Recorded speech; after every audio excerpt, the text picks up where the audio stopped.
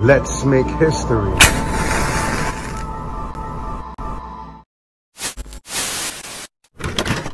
Tren De Aragua is a vicious gang from Venezuela, and before you watch this, you should actually go back and get caught up to speed if you're not familiar with who they are.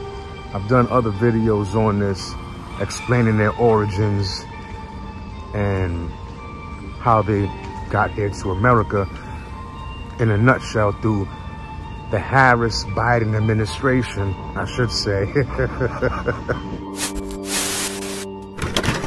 And these are the youngest members, some as young as 11 years old, 12, 13, 14, 15, and they started snatching purses along 42nd Street, like basically terrorizing the tourists, snatching purses. Then they moved up to strong arm robbery, and now they have guns, armed robbery, robbing people, tourists on 42nd Street. And they call themselves, this set of Tren De Aragua, they call themselves the Little Devils of 42nd, but in Spanish, Los Diablitos de 42.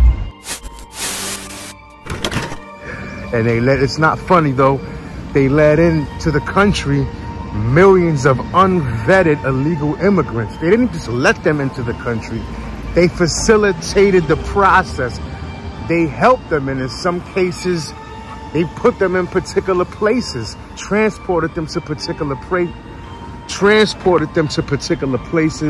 This is no joke, and it's metastasizing. First reports were that they were taking over an apartment complex in Aurora, Colorado. Actually, several apartment complexes. That's confirmed. Did a video on that. Then they arrived, well, actually before that, they arrived in New York City.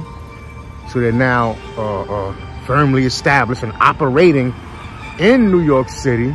Then they began to sprout up in Chicago, having borderline altercations with the Chicago gangs, which that's already a problem across the United States, but especially in Chicago, as far as the gang violence and the murders on a weekly basis. So now you got you add an additional, another vicious gang. Some may even say an even more brutal gang than the Chicago gangs, because where they come from in Venezuela, it's not as prosperous a place as any of the cities really here in the United States.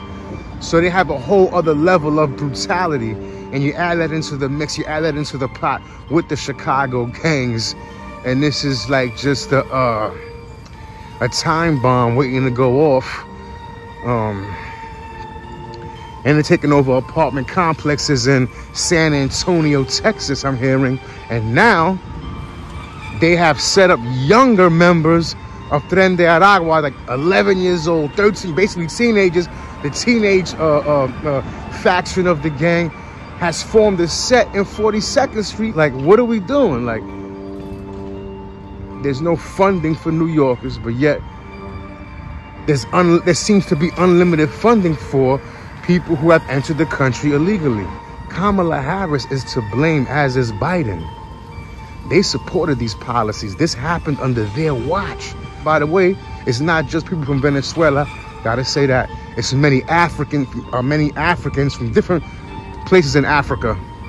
Many people from different countries in Africa also have made their way into the United States during this wave that the Biden-Harris administration has orchestrated.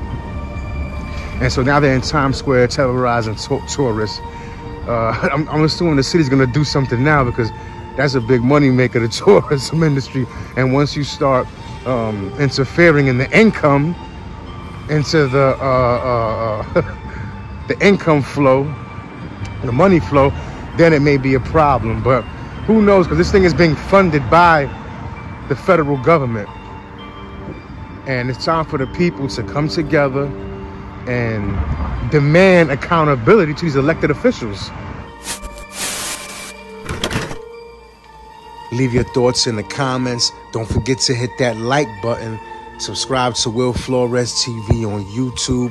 Follow me on Instagram, TikTok, and X.